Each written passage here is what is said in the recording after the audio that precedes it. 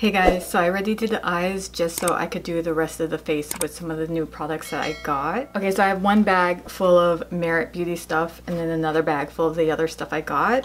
I'm not going to show or like really swatch anything in here because I want to do a completely different video trying this out for the first time. So I was going to buy the detail set directly from Merit Beauty, but the fact that you have to pay for return shipping if you didn't like something, I was like, I could just buy all of this directly from Sephora, and if I want to return something, I can just go to Sephora versus paying for return shipping. So with the detail set, it's basically everything from their brand except their foundation and contour, and I couldn't get both of those because both of those have coconut in them and the blushes don't. I emailed them and asked them because the blushes were what I wanted to try out.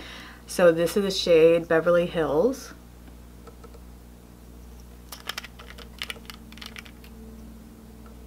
That does not look good. I got the shade Bounce. This is a more rosy highlighter. So again, this is Bounce. It doesn't look like it's been swatched. It just doesn't look smooth like it.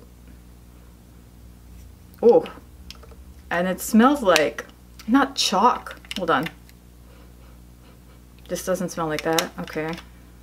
There's that smell. I swear, there's so many makeup products that smell like this. Like, I don't know why I keep wanting to say chalk. Okay, anyways, we'll see how that works on my face. So I want to do another video. I apologize because I'm not going to open up these products either, for a Holy Grails video, because there are so many Holy Grail makeup products that I've just never tried and I've been wanting to try. Okay, like Charlotte Tilbury's Pillow Talk, the lipstick and the blush. I feel like these are such Holy Grails, like just for how many years it's all I hear about. I swear every time I see someone using this on a makeup video and then opening this up, I just giggle because, I mean, it looks like a nipple. We all know this.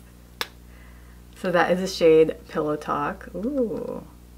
I know, you're probably like, I already know what that shade looks like, Sasha. Another product in my Holy Grail video is going to be this Hourglass concealer. So a lot of these things are, like I said, for videos. So if I'm being completely real here, if I wasn't doing fun makeup videos and it was just me, myself, getting stuff I want, there'd probably be only two things I'd be getting from the savings event. And one of them would be this Farmacy Brighten Up Dark Spot Toner. I don't have high hopes for this because I've tried a million things and none of them really worked, but there's still a little part of me where I really want it to work. I know it probably will, just a tiny bit, but it's not gonna get rid of my dark spots completely. I have both high and low expectations for this.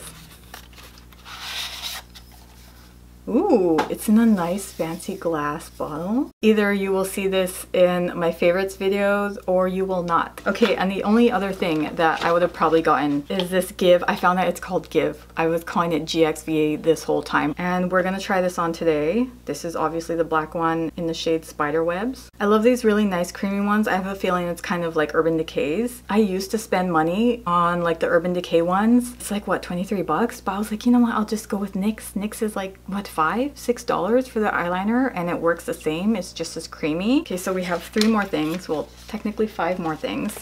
So let's start with Saie Do Blush. In the shade Rosy, I swatched all of their blushes and this is the one I like the most. And again, I emailed them and asked if there was any coconut ingredients in this and they said there were not. It already looks like a really pretty shade. And we're also trying on the Rare Beauty Soft Pinch blush. I'll try one on this side and one on this side just so I can see how both of them feel and differentiate. And I just want to see what all the hype is about. Like, just everyone keeps talking about these. Hope is the shade I got. Hope is my best friend's wife's name. Did I get it because of her name? We'll never know. But no, honestly, like when I looked through all the colors, I went through TikTok and then searched every single shade and Hope is the one that stood out to me. Oh my gosh. I didn't even touch these in store. I just put them in my cart and then picked it up. I never really touched these. This whole time I thought this was a ball, but it's not, it's flat. This whole time I thought it was a ball. Super pretty. After falling in love with the Danessa Myricks blush, I was like, okay, I might want to try more blushes. So I'm trying not to get the same shades. Like, I want a good range. I want mauves and pinks and oranges. This one is more mauvey and the Saie one is more like a rose pink. I'm super excited because again, everyone just keeps talking about this. And speaking of Rare Beauty, I actually didn't buy this from the sale. I bought this from their site directly. I just got this in the mail.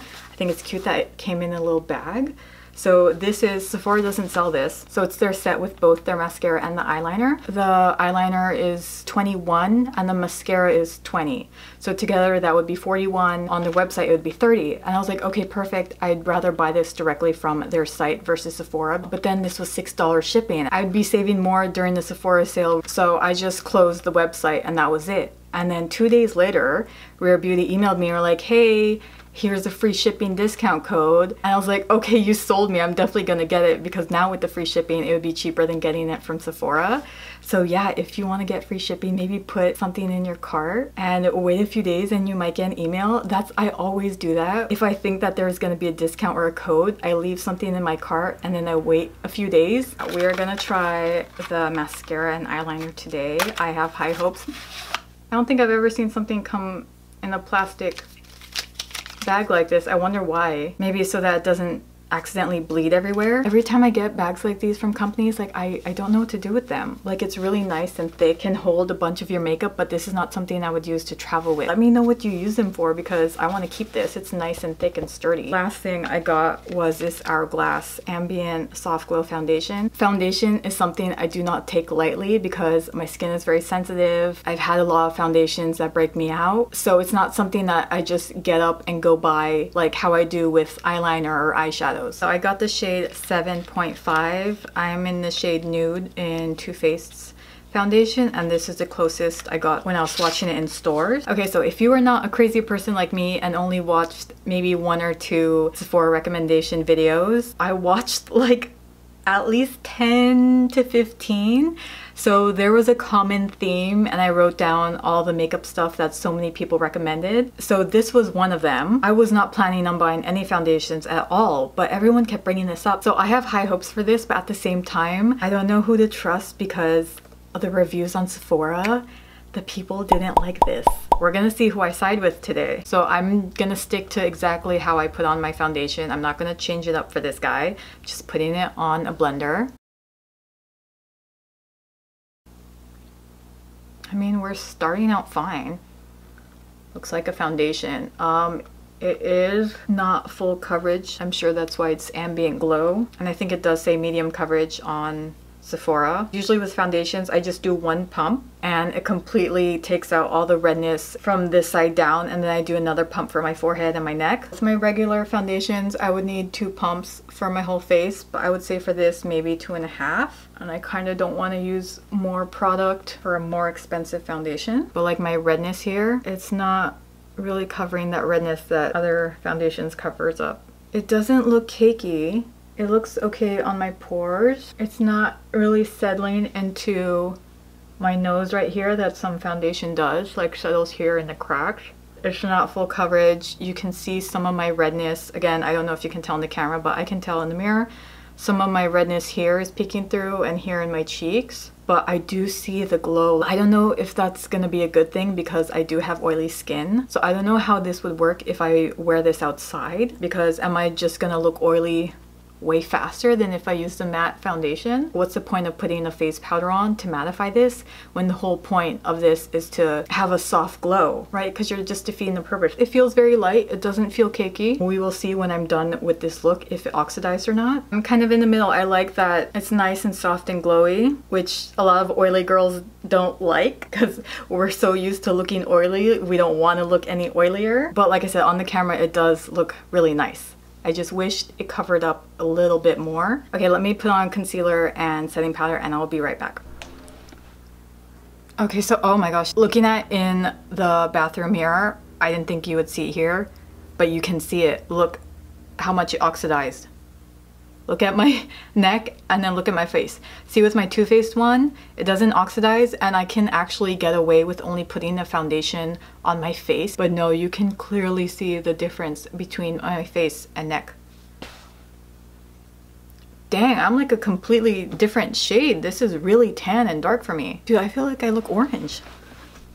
Oh my gosh, you can see. And then look at my chest. Oh, it looks so bad in the camera. Okay, I'm gonna have to put concealer like a lot of different places. I can see both sides. The girls in the reviews, their problem was with the oxidizing obviously did.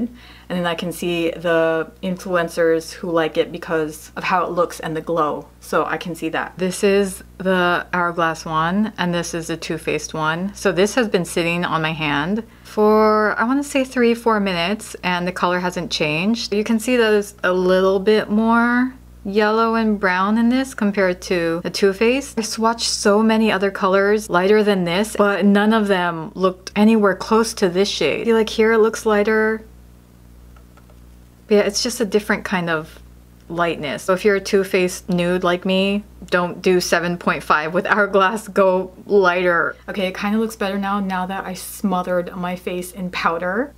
Hopefully my lighting stays like this, because sometimes it either gets really bright and blue or it becomes really orangey. So hopefully it stays in the blue realm, because then you'd be able to see how orange the foundation is on my skin. So I'm definitely gonna have to return that. I'm already getting hot under these lights. I can already kind of feel my oil pushing through. I don't see how this would last all day. Right now I'm kind of siding more with my Sephora review girls, but I can see what the influencers are saying about how pretty and glowy this foundation looks like. So I'm gonna finish the rest of my eyes. I used my Lime Crime Venus Extra Large palette. While I'm doing that, I'm gonna let you guys know what a lot of other beauty products people recommended. And all of these products I didn't buy because my skin is very sensitive to coconut ingredients, and all these products have coconut. Okay, so number one product, we're gonna start from face and then go down, was the Merit Great Skin Serum. It's like a niacinamide serum. So many influencers were talking about that. For sunscreen, everyone was talking about the Supergoop sunscreen. For concealer, it was the Kosas concealer. For primer, people were talking about Milk's Hydro Grip Primer. For blush, everyone was talking about the House Labs blush. For setting powder, everyone was talking about the Huda setting powder. That product, that box, every time I see someone bring out the Huda setting powder, I'm like, that is a huge box. I still have this sample size from Laura Mercier. That's how little I use setting powder, because I put on my whole face of makeup for my videos and then I go wash it off. So I don't technically need setting powder. Say Do blush, the one I wanted in general. This was actually on a lot of people's recommendations, so I'm glad that this is something I already had in my cart. The Merit Highlight, that one popped up. Again, the one I showed. The Rare Beauty Highlight, I mean, duh. If I was gonna give a recommendation for highlight, I would have recommended the Rare Beauty one too. The only thing I bought from the million recommendations I watched was the foundation. Oh, not as creamy as I was expecting. Like the Urban Decay one, it melts when you put it on, kind of like wax, but this isn't as creamy, which I actually like, because I feel like when it's really creamy, it can easily like bleed. Okay, it's going on nice and smooth. I like that it's sticking on my waterline. I mean, it's gonna come off in like 5 seconds. Like every eyeliner does not stick to my waterline because it gets watery. There's like little clumps when I rub this, but like there's little clumps of the eyeliner. You have to blend it out. Okay, that's not blending out really well. It's not blending out at all. It's stuck on there, which is good, obviously, if you don't want your eyeliner to move. But I won't know unless I test it out the whole day to see if my eyeliner moves. But I do want a little bit of give to blend this out. I do want a little bit of give to blend this out. It's not blending out, okay. I honestly really thought I was gonna like this. When I'm going like this, it's not smudging. I didn't like that when I put it on. It's very clumpy, like you can still see all the clumps. You see that clump? There's a clump there. There's some clumps there. There's a clump right there. No, I do not like that. Oh, that sucks. This one, like, I had high hopes for because, again, I love eyeliner. But damn, I am giving Give a hard time because I did not like their eyeshadow. And I'm not a fan of this. Okay, let's move on to Rare. Hopefully, Rare will make me happy again. Let's try the mascara on the bottom lashes first and see, hopefully, if it kind of covers all that clumpiness from the Give eyeliner. Very nice and smooth. In my last video, my e.l.f. one where I tried out the mascara, I really liked it, but I can already feel the difference between those two. This one's very watery, like it's coating my lashes really easily, like it's nice and smooth, versus the e.l.f. one, like I had to kind of dig in there. It's making my lashes longer. I'm actually not a fan of that, especially with my lower lashes. I feel like when my lower lashes look long like this, it looks very spidery, and that's why I liked the e.l.f. one, because it kind of did the opposite. Like it made them look shorter, but then it made it look like I had more lashes. I like that look more on my eyes. If you want lashes that look super long, holy crap, yeah, that looks really long. Now let's try the eyeliner. I feel like it's super random that it came in a plastic bag like this. Okay, again, something I also have high hopes for. It's brush tip. Brush tip's not my favorite. Okay. Not the blackest. Like I said in my Sephora haul, when I tested out the new Urban Decay, I noticed that the brush tip eyeliners aren't as pigmented or black versus a felt tip one. Like a felt tip eyeliner is really, really black, but for some reason a brush tip one isn't. Or at least all the brush tip ones I've tried out. Because this isn't really black either. Not my favorite. I feel like it's not clinging on to some spots of my eye. Like it kind of jumps and misses a spot. I mean, it looks nice on camera. It actually looks really nice and dark on camera, but in person, it's not the darkest. Okay, this one I wouldn't recommend. It's not horrible. It's better than the $26 Urban Decay one that I was giving such a hard time with. But yeah, see, for the initial swipe, like, doesn't give a lot of pigment, but felt tip doesn't do that, because like with felt tip all the pigment is already there at the top. I really wish you could see this. If I got this from Sephora, I'd probably be returning it because it's giving me the same problem as Urban Decay's in terms of pigmentation, and it's just not gliding on smoothly. Okay, so now one thing I would not recommend from Rare Beauty, and I feel like since the tip is really, really thin, like it pushes down easily and isn't nice. Since the tip isn't firm and it's very thin at the end, like it bends easily. So it doesn't give a nice like sharp wing at the end because it doesn't have a firm tip. Okay, well that sucks. Yeah, I like how the brush feels good on my lashes. Like it's sliding on my lashes really well, if that makes sense. My lashes are so straight, so I feel like you can't really tell what my lashes look like. I did curl them, but for some reason they're looking even more straight. I feel like the best mascara for girls with straight lashes or that points downward is waterproof mascara. So I would still go for a waterproof mascara versus this. Not a huge fan of either of these, but they're not horrible. So yeah, I definitely don't recommend the Rare Beauty eyeliner. I put on lashes and then I tried to cover the lash strip with the eyeliner. Wasn't working. I had to bring out my NYX Epic ink liner and that worked amazingly. It's so old, but it's still so black. You don't need the Rare Beauty liner. There's a million cheaper, better ones than that. Now on to the fun stuff, the blush. I'm gonna put on lips. This was also not this specific one, but when it comes to lips, I noticed one product that came up a lot was Tarte's Maracuja lip, and it was Tarte's Maracuja lip plump and then lip balm, and I was like, ooh, $24 for a lip balm or a lip plump. This is their Maracuja lipstick, which Sephora doesn't sell and only Tarte does, and I bought this August last year. I didn't really like it, mostly because of the color, but if this is in the same realm and formula as the lip balm, I can see why people like it. It's very nice and juicy. It doesn't fill in weirdly in your cracks. I feel like $24 is a lot for like a lip balm. I bought this when it was 50% off last year, and I didn't like it, again, mostly because of shade. This was the most nude shade, and it looked like a normal nude on the arm swatches, right? But in person, it's really pink. It's nice and smooth and juicy. This already feels like a lip balm. Then I wonder what their lip balm and lip plumper feel like. Okay guys, let's move on to the fun stuff. Last but not least are the blushes. I'm not comparing the colors. I just want to see how the formula works. I'm going to use both of these with a sponge. Oh, that's so pretty. It's so creamy and, yep, very pigmented. I like that it's not streaky. Expected a little bit more purple mauve in there. And again, we're going in with Saie's Rosy. This isn't as liquidy or smooth to draw on like the Rare Beauty one was. So this one's the Saie one and this one's Hope. Now compared to this, I can see the mauve in this. Right there. Okay, first I kind of want to see what it looks like blending with the fingers. It's very easy already blending in with the fingers. I feel like you don't even need a sponge or brush with this.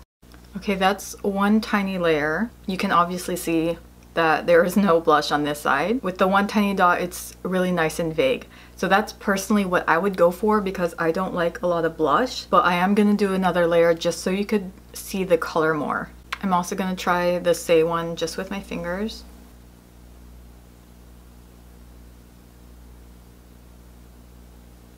Okay, yeah.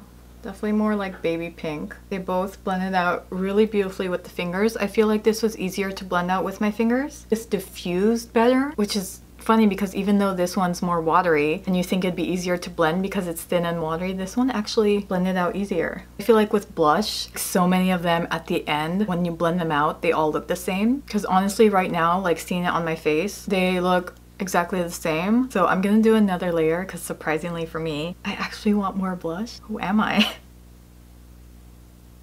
I'll use the bottom of my beauty blender for this.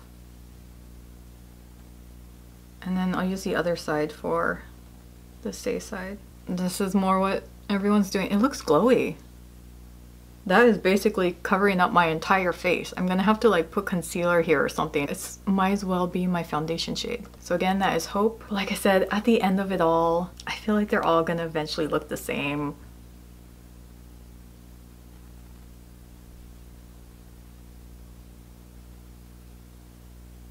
The Rare Beauty one is more liquidy, but I don't know what it is. I kind of like the Saie Formula one more. I honestly don't see the need of getting 20 blushes when at the end of the day, they look exactly the same. There's a lot more dew, as you can see with the Rare Beauty one, than this. Just a little bit, but this is like bam dew. I don't know if I'm liking the Saie one just because it's less pigmented. Okay, I'm gonna go and put concealer on. Since they were so pigmented, they just spread everywhere and it's going like up to my under eye circles. Okay, so I put concealer under my eye, but can you honestly tell me that these do not just look the exact same? Like I said, the Rare Beauty one has more of a glow. Since it's watery, it did diffuse or like spread out way faster and easier than this one did. So I wonder if you should kind of let it set a little bit first. And with this one, it kind of stayed in a spot and then spread versus like water, if that makes sense. I honestly thought I was gonna see what all the hype is about. She has beautiful shades. The packaging is pretty. Maybe it's shade, but I just like the Saie side more. I feel like at the end of the day, so many blushes just look the same. Maybe when I edit this, I can see if there's a difference, but right now,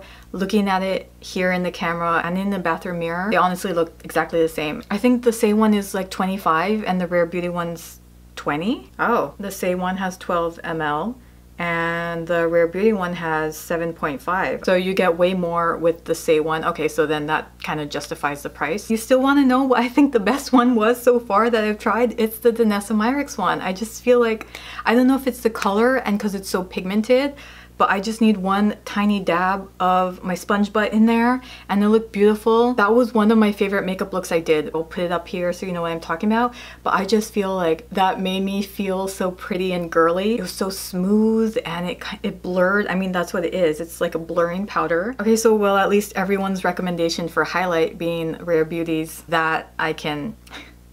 why I was gonna say that I can get down with. Oh my gosh, I sound so old. I agree with everyone. Such an amazing highlighter. It just looks really smooth on your skin. When I try these products or I test out products, I want to be wowed enough to keep it. But if there's some doubt in my mind, like, I don't want to keep it just to keep it, you know? So that was one of the rare Rid products in this video. Why does that always happen to me?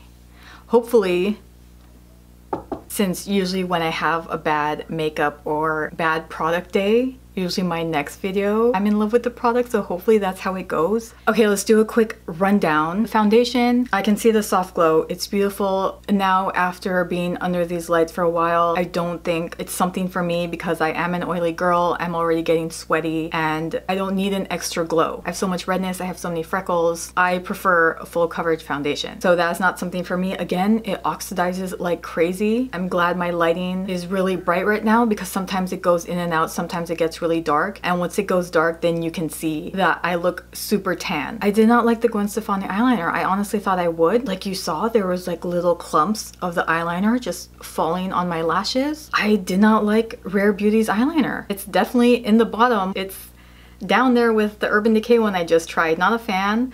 The mascara was okay. I liked how it felt nice and soft. Again, not something I was wowed by. And then the blushes, I would actually keep the Saie one over the Rare Beauty one. I don't know if it could be just a color. I don't know if I try out different colors from her brand that maybe I'll love it, but I just don't like that this spread out way too easily. Like, it was very watery. I kind of needed it to stay a little bit more. I didn't need it glued on there. Like, I want it to be nice and spreadable. So I feel like you would need to let this sit for a little bit before spreading it out. I like this one more. I don't know why. It felt better and easier spreading out. The pigment wasn't crazy intense. Like, with the whole point of a liquid blush, for me personally, is to look more natural. And I feel like this just did better with that. I can't explain it. So at the end of the day, the only thing that really was okay was the Saie blush. And since the next video is going to be all about the Merit products I got, hopefully that does better than what happened today. Looking in the monitor, this highlighter just saved my face. Go get that highlighter from that sale if you haven't yet. Anyways, thank you guys so much for watching. I hope you enjoyed the video, even though a lot kind of went wrong. But yeah, thank you so much for watching. I'll see you in the next one.